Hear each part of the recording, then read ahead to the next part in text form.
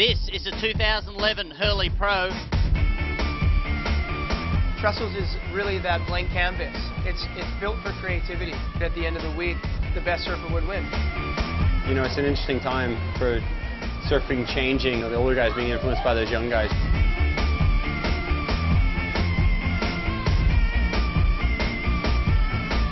John's got a massive future, and I really take my hat off to the kid. He really did well out there, and a bit of pressure on me, but pulled through.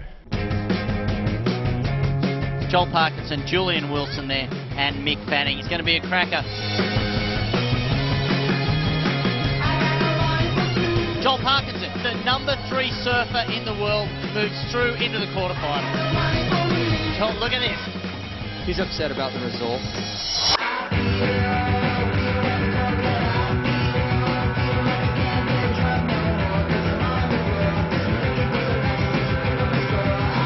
Surfing against my heroes is one of the hardest things to do because you look up to them. I would come up against them and be like, hey Mick. 8.17, Owen takes over the lead and takes the win from Mick Fanning. Joel Parkinson, Julian Wilson. It's going to be a big one. We can settle yesterday, I guess. Joel Parkinson up against Julian Wilson. These two heated rivalry. Julian Wilson into the semi-finals. It is the battle of the young Australians. Oh, look at this. Owen Wright, he takes it.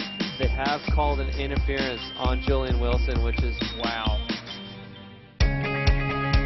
He's made 6 of the last 7 finals out here at Lowers. Clearly the guy to beat. And the final has started. Looks like Kelly's going to edge out Owen and go left.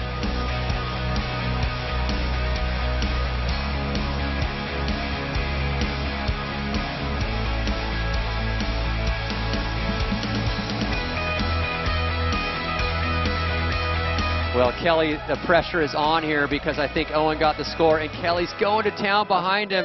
Drama here at the end. It's a flip of a coin, and we're going to wait for the judge's call. And here comes Kelly's score. And once again, for the 5th time, first place trophy is collected by Kelly Slater.